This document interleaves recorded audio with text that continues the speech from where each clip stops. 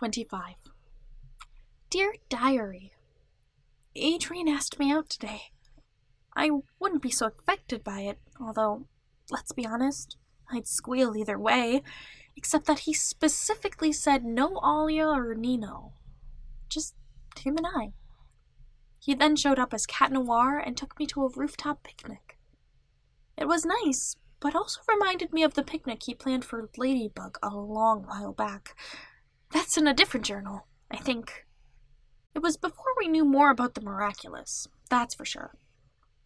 But it was nice.